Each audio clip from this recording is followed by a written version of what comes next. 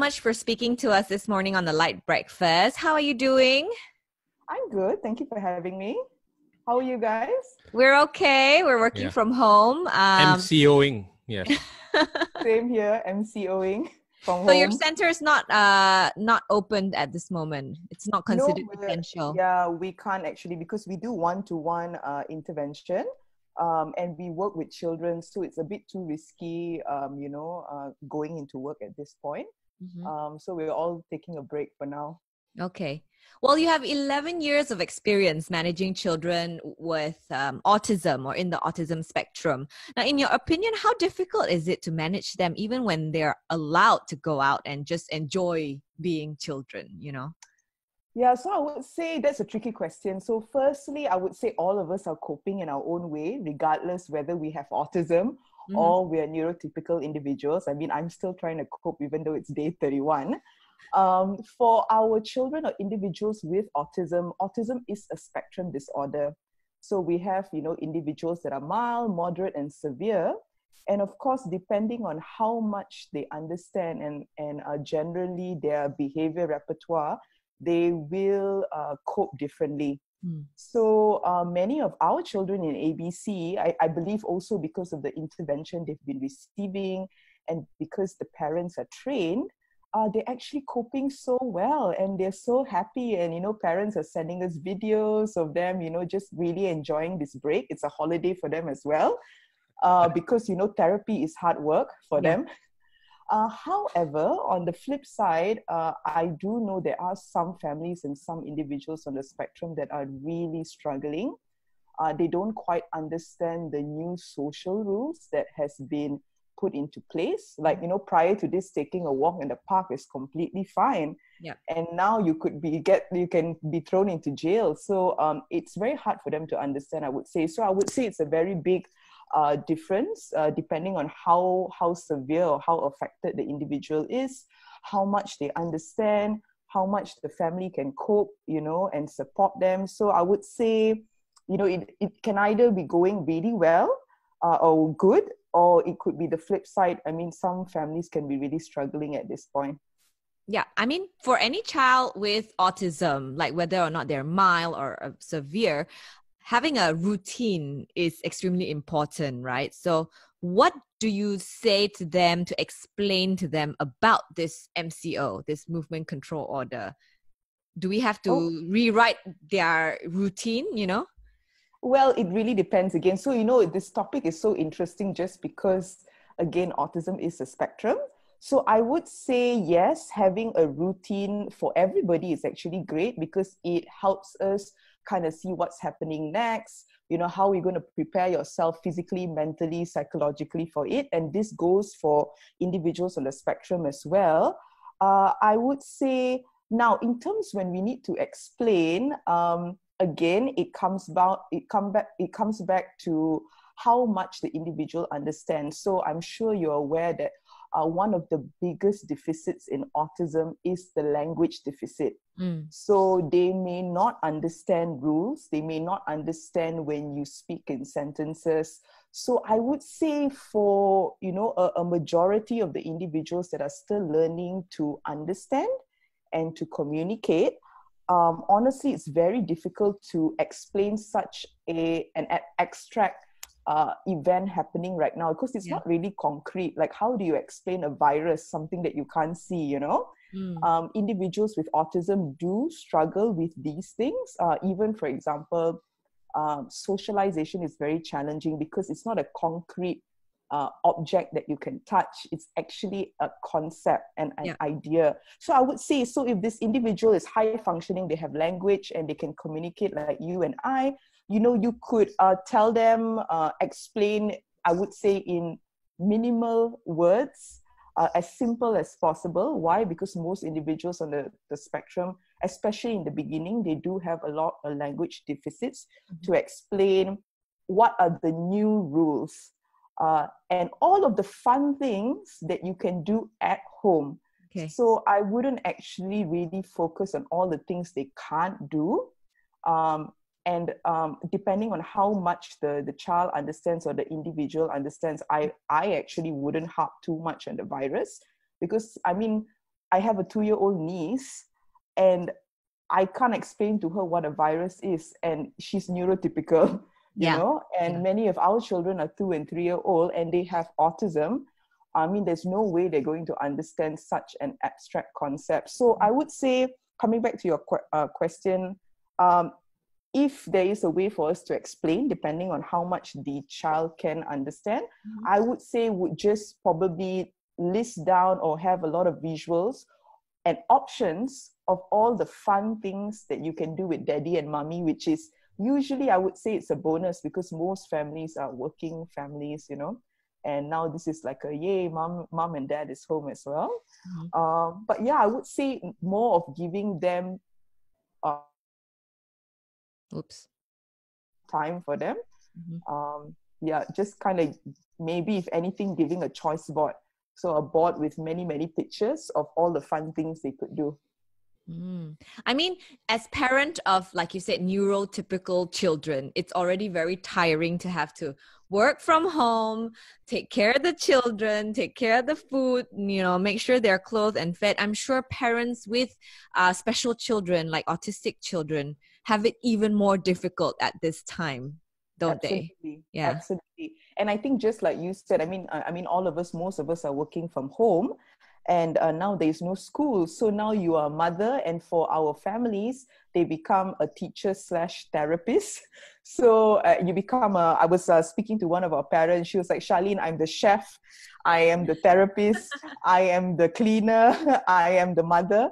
And I'm like, yeah, you're absolutely right. So I would say to parents, though, I mean, I have a list of things that you could try at home, but I think we kind of need to be really realistic here that these are just unprecedented times, and just cope in any manner that you can. Actually, I believe we're just coping. If you could thrive, that's great. But you know, this change, I mean, we're 1 month into it. I don't expect parents to suddenly juggle everything at one go. Even though you have a neurotypical child, I would say that I think parents are feeling how it's not easy, you know.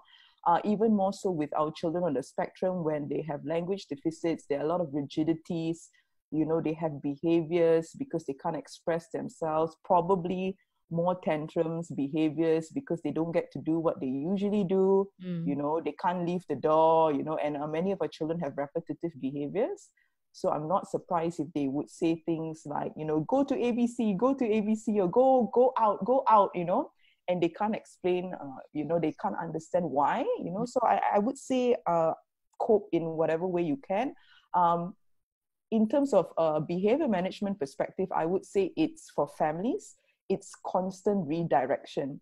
So redirection basically means when you have a behavior, you redirect them to something neutral, basically taking their mind off it and say, okay, Like distraction, isn't it? Exactly. Why don't let's read a book? But in terms of behavior management, we have to be really careful because we don't want to distract a negative behavior with a reinforcing item.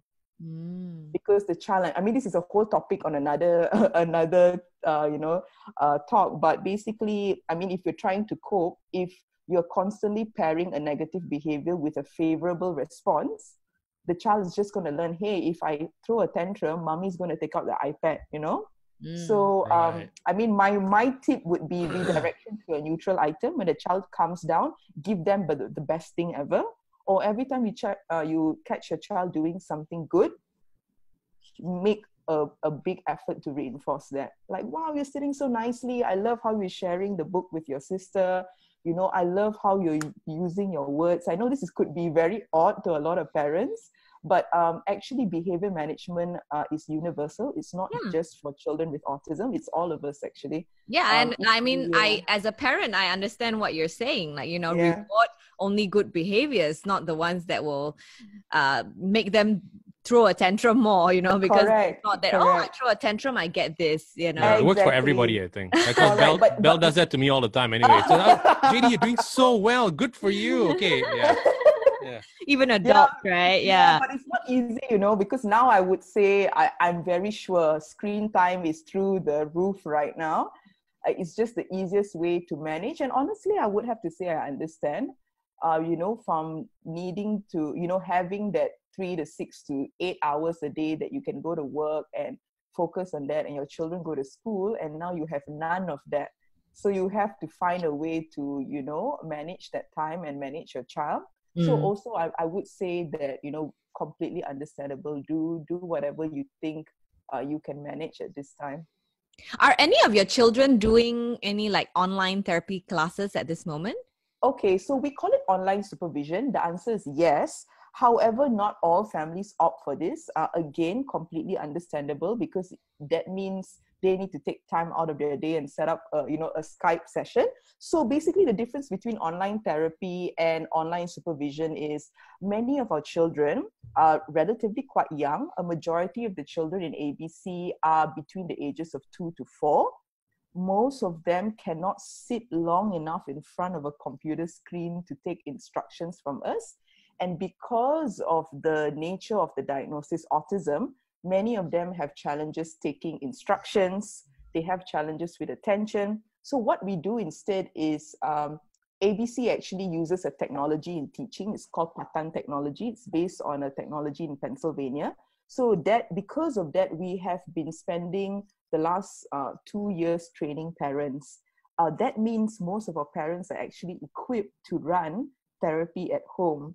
So what we have done instead is we are supervising parents through the screen. Like, okay, let's run through what the homework was yesterday. Okay, could I have a look? And then they try, okay, great, you're doing a good job. Okay, now, for example, let's add a new target. So we are kind of supporting parents through online supervision. But there are 2 or 3 kids that we can actually have a conversation with them because they're high functioning. So for those children, some sort of intervention can be done through the screen because they have the attention, they have the language repertoire. But I would say a majority of our children can't do online intervention. They call it telehealth or telemed. It's just, it could work for example, if you're an adult and you need counseling sessions. Because, but not kids. Exactly. Because we all have the attention. We can communicate virtually through a screen, but many of our children, they struggle with that. And also the core of what we do, applied behavior analysis, the core of it is motivation and reinforcement. So every time the child does something right, especially in the beginning, they do get a tangible.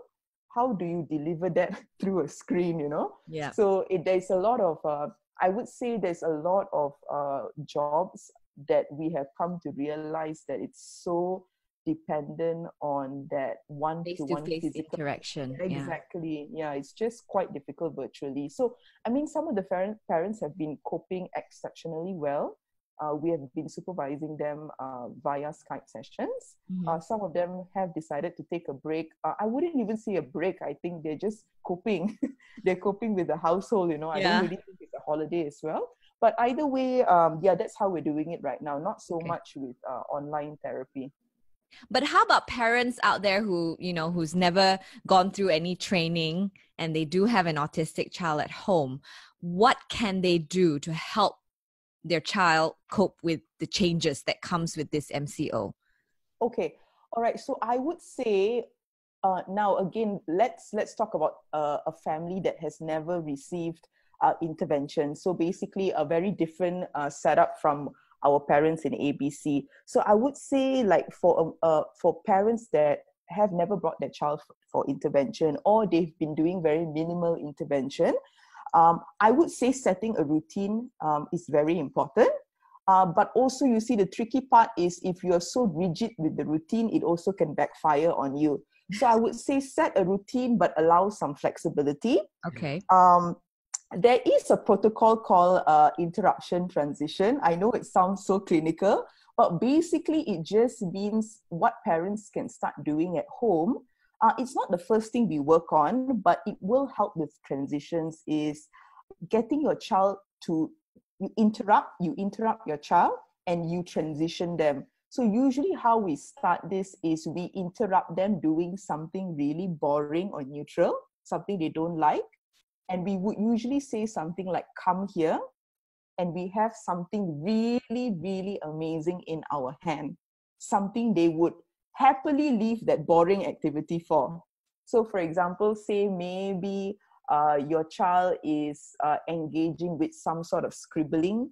or drawing or coloring where they don't really particularly love it.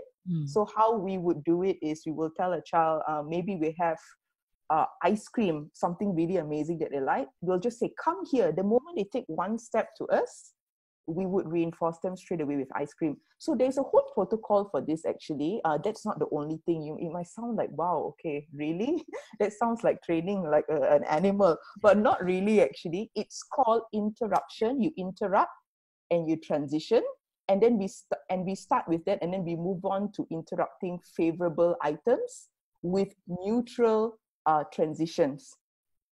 But to start, I mean, again, I might be getting a bit too clinical, but to start with, the reason why I would recommend that is changes are bound to happen. And I think hopefully this event kind of hopefully opens our eyes to, we can prepare our children as much as we can, but there are some things that are just, more than what we can prepare them for. And what we actually, on top of, I understand having a routine is very important, but if you ask me, what's more important is flexibility.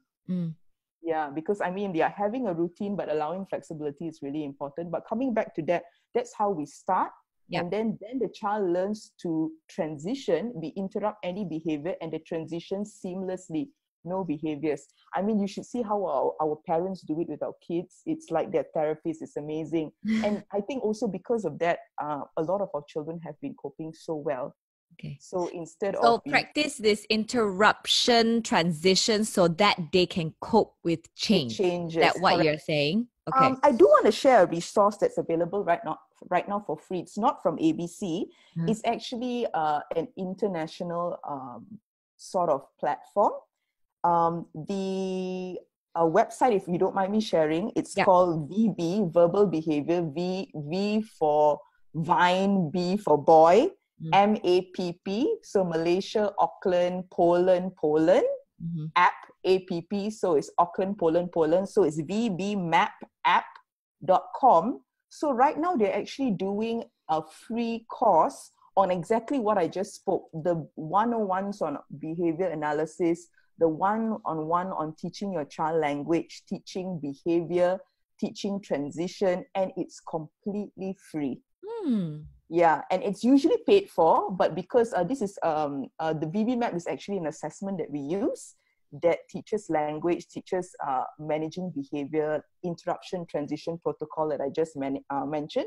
This was not developed by us because what we do is a science. So parents now can get their hands on this information for free.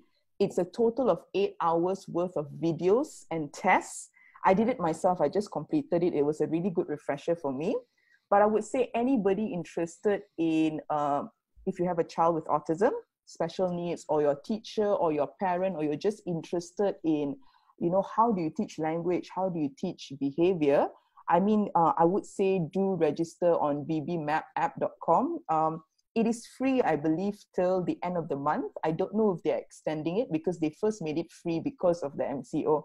So that everybody's at home, at least they can get some free training and parents can grasp these concepts and practice them at home. But I would say, because, I mean, of the limited time, and this is not really a training platform, I would say if parents are interested with what I just said of this interruption transition, just go on to bbmapapp.com and they'll get a full 8-hour training that will really, really help them. Nice. Yeah, but coming back to your question, I mean, the routine is great, but I would say for families, just including your child in anything you do, besides work, I would say it's a little bit difficult.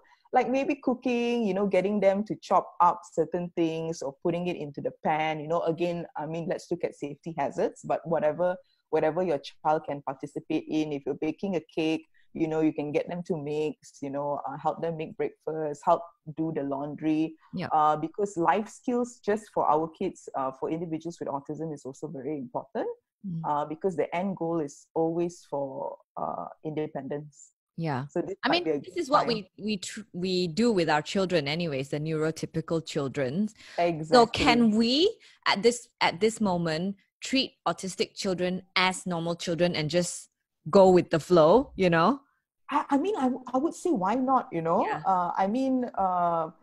Go with the flow, I would say. Do whatever you can.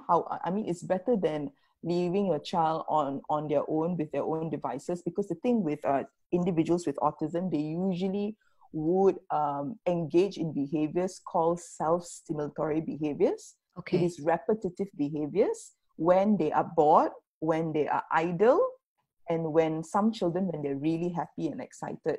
So you may see behaviors like this. They will flap their hands, they will go, just repetitive behaviors, or, they may line things up, they may collect long objects. So for children that are not engaged in any activity, their whole day, at least their waking time, may look like that. They may be pacing back and forth, they may be rocking, flapping their hands while they watch TV because it's really exciting, So they usually children with lack of skills, and when they are idle, we see them engaging a lot on these behaviors. This is part of the stereotypical behavior with individuals with autism.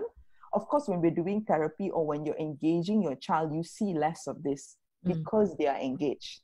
But when you leave them for long durations of time, and for some of our kids, even if you leave them for a few seconds, they would go back to that behavior. Oh, wow. Yeah, so it's Okay. called self-stimulatory behavior, or in short, it's called stimming. So Okay. I would say for families that are trying to cope, I would say just try to engage them to the best that you can, because I know many parents are working as well. Yeah.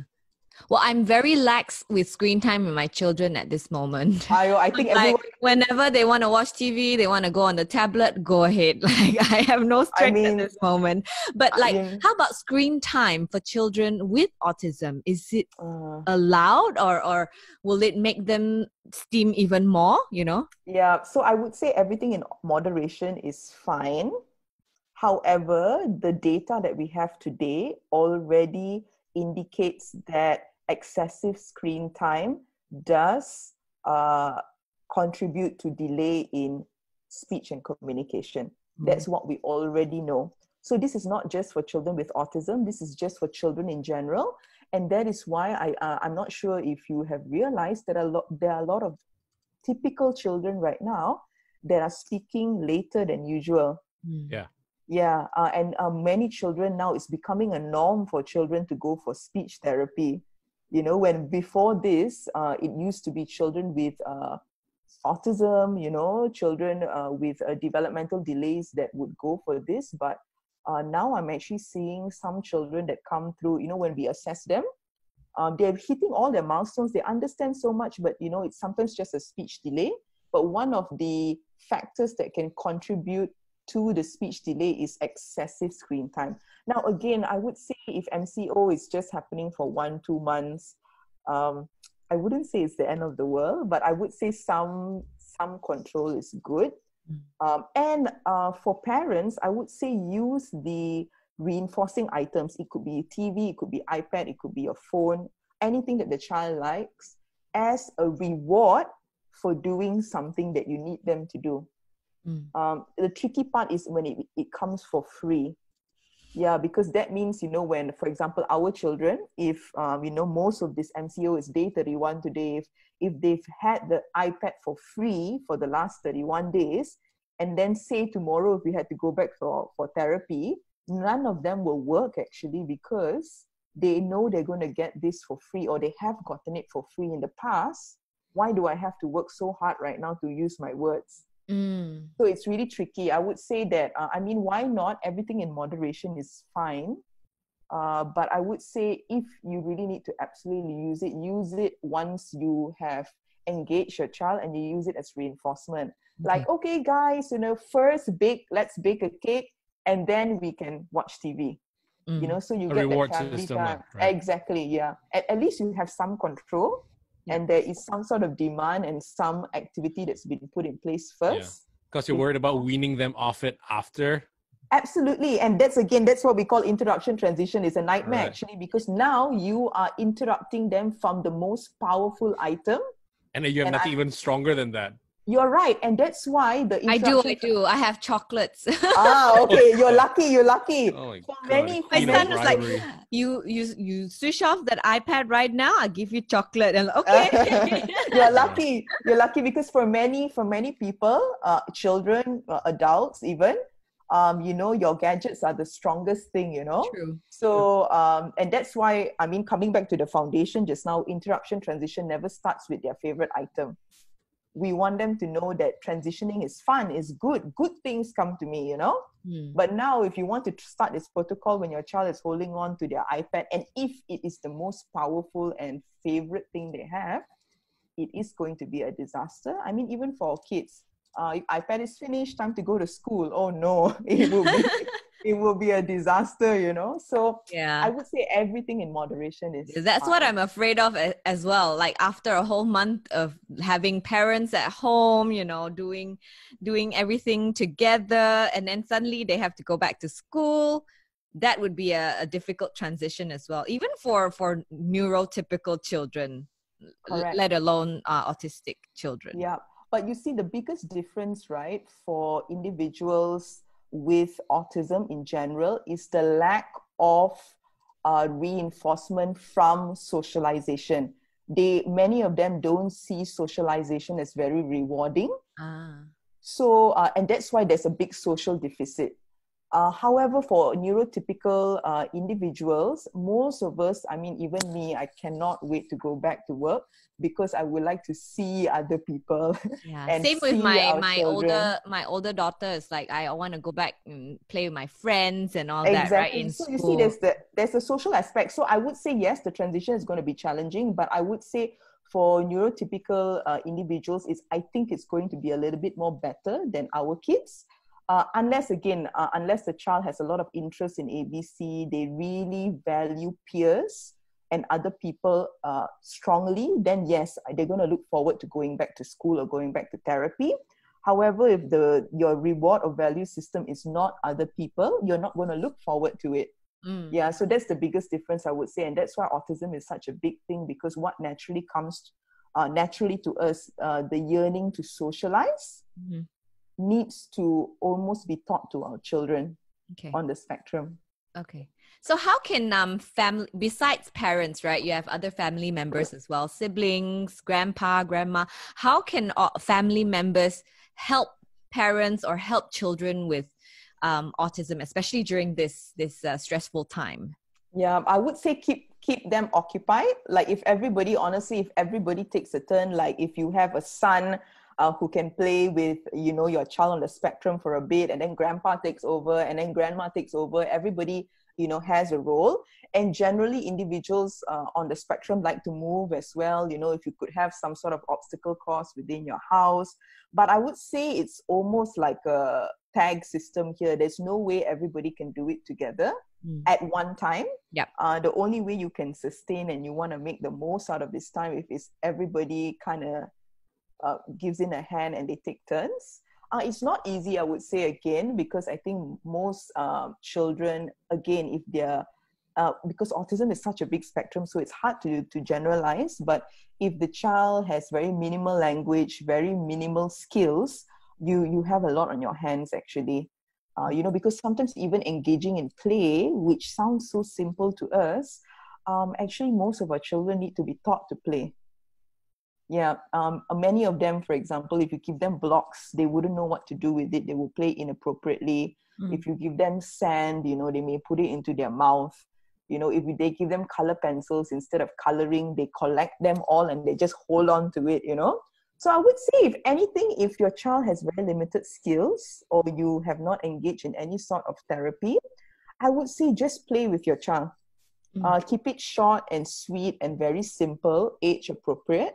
Work on skills like, imitation. So you model first, like, and use very simple language, like pour the sand. And then, you can support your child to pour the sand. Let's mix, and then, let's match the puzzle. Very simple language. Usually when we're teaching play with children, we refrain from any other demands like questions. So for example, if I'm playing a kinetic sand with a child, I would go press, put in, do this, and then they would follow me. I wouldn't say things like, what color is this? What am I doing? Oh, wow, what are you doing? Because most of our children just lack the language skills, and all of that is just, honestly, it's just white sound to them, white noise. They wouldn't understand. So just try to keep language simple, model, and get them to try. If your child can't imitate, it's called a physical prompt. Just physically take their hand and show them what you need to do. Keep it very short, very simple. A lot of children on the spectrum love sensory play. So playing with water, playing with bubbles, Play-Doh, sand, messy play. However, on the other side, there are also some that are completely terrified of all of those. So, you really have to have a look. But I would say as a family, a whole family unit, especially it's a whole nuclear family, if everybody could just take turns supporting. But honestly, I would say, just give yourself a break. It's 24 hours in the day. I can't expect everybody to, be doing this the whole day. What we advise our parents, actually, if you could just spend 30 minutes a day, and in the beginning, we started off with just 10 minutes, then 15, then slowly work your way up. If you can spend 30 to 60 minutes a day doing something meaningful and productive with your child, I would say that is more than enough. It sounds a very small part of the day that you're taking, but actually it's not easy for many of our families. 30 minutes or 60 minutes a day is asking a lot, actually. And I would say a lot of families would agree to that as well. And it keeps them connected with all the exercise that they've been doing, because, it's been a few months now. How detrimental was the MCO to their development if they didn't have all these exercises at home? Exactly. I'll be very honest with you. I have a feeling the MCO is going to be extended. Oh no! Don't say that. No, touch wood. Okay, I have a wooden table. I'm touching it, but I have the feeling. But and that's why it's so important that families continue this work. Regression of skills. We call it regression of skills. I think it's going to happen. But what we can do is minimize that regression. Yeah, I really think it's going to happen. I would say even with everyone else, if you're studying, 6 to 8 hours a day, and suddenly you are homeschooling and you can do whatever you want. I don't know how much a lot of the children are getting out of this, actually. Yeah, I've lost all my social skills. I never want to go out ever again. Now that we know we can do it like this, right? Why drive? That's true. It's really lucky. For some jobs, I feel it works better, but I don't know. I feel with the work from home thingy, there's you have to be very disciplined to put an end to work. Yeah. I'm also trying to stop myself from it, because sometimes I catch myself texting my therapist, and I'm like, oh my God, it's not even working hours anymore. But you're kind of constantly working, and I think because work and life has been jumbled into one. Yeah. There's no separation anymore. Yeah, exactly. That's why when they say it's work, when they want to look for work-life balance, the only person that doesn't have that is a wife, because work and life put together is wife. You are so right. Oh, right? Yeah. You're right. Wow. I read that somewhere. Yeah, there are so many articles coming up right now about how different people are appreciating different professions and their wives and their moms, because it's just not easy. Like, everybody's kind of doing all of the jobs. It's just not easy. Yeah. All right. Well, thank you so much, Charlene. That was really truly an eye-opener, and we hope that all your children are okay during this period of MCO, and when they come back to your center, they'll be much more improved, maybe. Yeah. Yes, I really hope so. I have to. If our parents are listening, I would have to say, parents, please keep it up. I know it's not easy. Some of our parents really have been having a really difficult time. It's emotionally difficult for them, psychologically difficult, and you have to now manage your child for the whole day. But I would say, if you could do this, you can do this, you can do anything. So I would say just rough it out. I think we have each other's backs, and I really can't wait for MCO to be over so we can all sort of go back to our normal lives. The new norm, yeah. The new norm, yeah. There's not really going to be a normal anymore, but whatever closest to norm